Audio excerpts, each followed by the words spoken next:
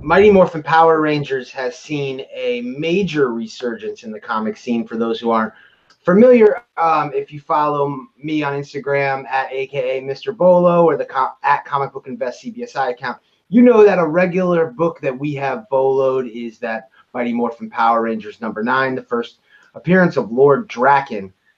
We have also talked about Go-Go Power Rangers #8, the first appearance of the Ranger Slayer, two of the newest characters in the Mighty Morphin Power Rangers universe, who have really kind of taken collectors by storm. I would love to know, kind of dating back to the first time we saw anything on Lord Draken, we saw that YouTube kind of vignette or video that Jason David Frank was involved in, which kind of was the hype for the Lord Draken appearance.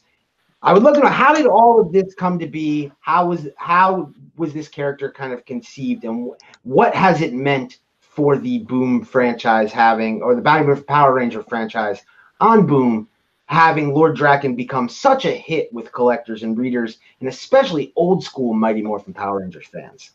Yeah, so I joined Boom just as Draken was being introduced. So one of the first things I was involved with was trying to drive up sales for Mighty Morphin Power Rangers #9. So I am going to you're like Chris Jericho. You are gonna put me on the list right now. I can see you getting the pen ready to click it. But I'm gonna do another Bolo Audible, which is Mighty Morphin Power Rangers #9, that first appearance of Lord Draken. Seriously, get your copies graded. Trust me.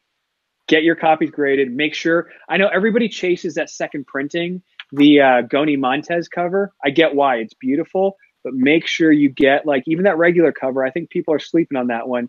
Yeah, that one is hot, and I've seen some people talking about it lately, including yourselves. So thank you for that. You're the ones who've been tagging me. I know you're paying attention to it. You also tagged the first appearance of the Ranger Slayer in Go-Go Power Rangers #8. Yeah, make sure you have those, because those characters, we're really proud of the characters. And what I can tell you is that, Daphne Plebin, who's the editor on Power Rangers book here, Kyle Higgins, who was writing the Power Rangers book and had an incredible, iconic run on it, and along with the team at Saban, now with Hasbro. Really, we're trying to create something special and cool. And, I think, we all know Tommy's like the GOAT of the Power Rangers franchise. And they found a way, I think, to take the best of the Power Rangers and do something cool with it, which is like, what if there was an actual evil version of that guy? And so that was a really cool thing to walk into, because fans lost their minds. I lost my mind as a fan.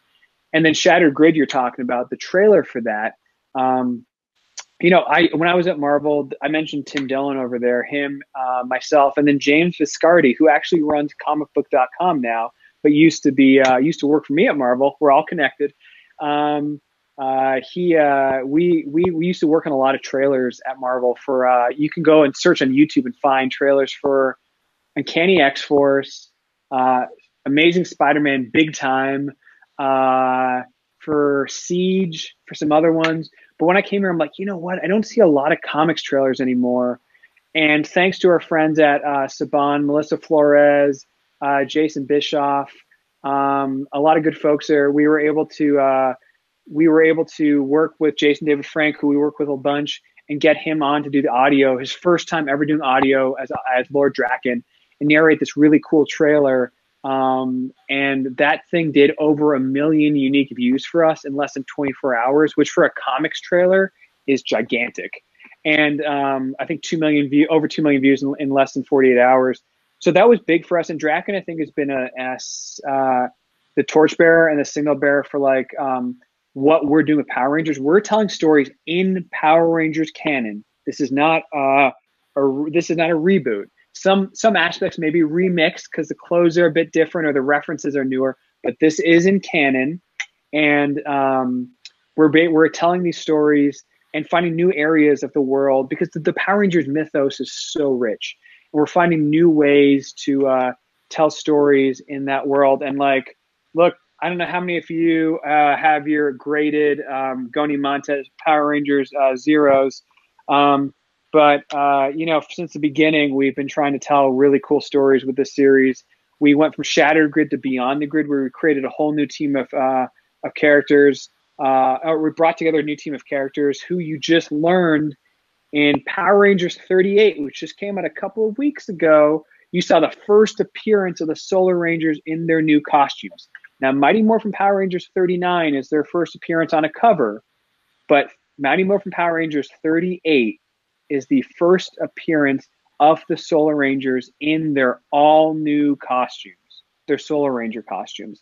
And the Solar Rangers, while Marguerite's amazing work writing Mighty Morphin Power Rangers will wrap up soon, the Solar Rangers are important. And remember, Ranger Slayer is on that team. And so that was a real big one for us. And I think with the spirit of Lord Draken, an introduction, it's really a big part of what has inspired Necessary Evil. So Necessary Evil is a new Power Rangers story event beginning in Mighty Morphin Power Rangers 40 in June. Ryan Parrott, who's been writing amazing stuff on Go-Go Power Rangers, is coming over. He's going to be writing both books. He's going to be co-writing Go-Go Power Rangers with Cena Grace. But Mighty Morphin Necessary Evil, it brings us back to Angel Grove with the Power Rangers and the White Ranger. And if you're reading this book, you got a whole bunch of questions, because the last time we saw the Mighty Morphin Power Rangers, they disappeared into white light at the end of Shattered Grid. And of course, you knew they'd be back. We're in continuity. But you're like, how did we come back? Who is the White Ranger? How do we have a White Ranger here? Where have the Power Rangers been? What happened after Shattered Grid? And why does no one remember what happened in Shattered Grid? So those are all the mysteries we're going to be exploring with Mighty Morphin Power Rangers and Go-Go Power Rangers. So Mighty Morphin Power Rangers 40 is the first Necessary Evil chapter tie-in. And then that's in June. And in July, Go-Go Power Rangers 21 is, which brings Tommy to that cast. It's set in their high school days there. That explores also what happened after Shattered Grid. And like always, Go-Go Power Rangers and Mighty Morphin Power Rangers take place in two different times within the same continuity. But like Shattered Grid, you will see important details in both books. So you could have read just in Shattered Grid, you could have just read Go-Go Power Rangers, and you would have got a complete story and met Ranger Slayer. But if you just read Mighty Morphin Power Rangers, you would have been good too, but you never would have met the Ranger Slayer till the end. It looks like the next big thing for Mighty Morphin Power Rangers is coming in issue 40. And lots of buzz around the issue.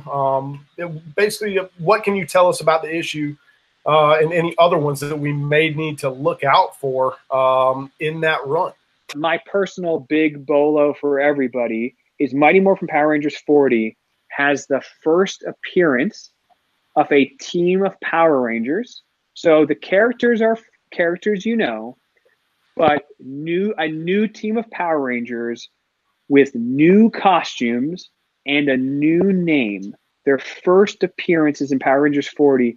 And let me tell you, for me as a fan, it is the biggest thing we've done in Power Rangers comics.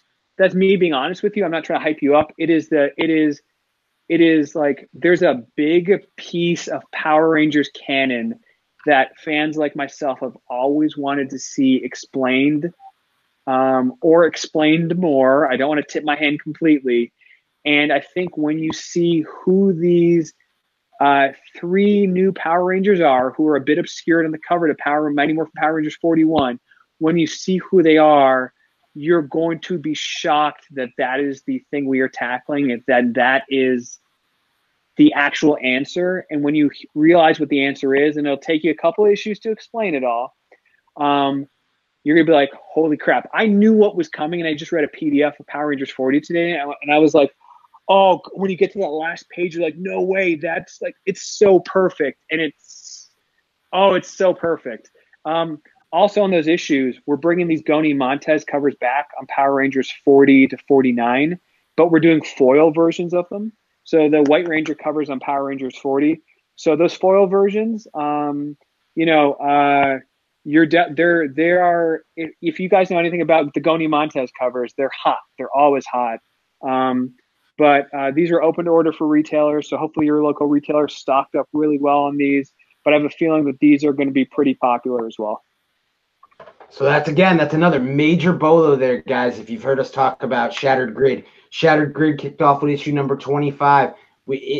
Already we've talked about the first appearances of the Ranger Slayer and Go-Go Power Rangers number 8, Lord Draken in Mighty Morphin Power Rangers number 9. But also when that Shattered Grid storyline kicked off with issue number 25. Issue number 25 still sells $15 to $20 in various printings, as well as those variants where you see the Rangers.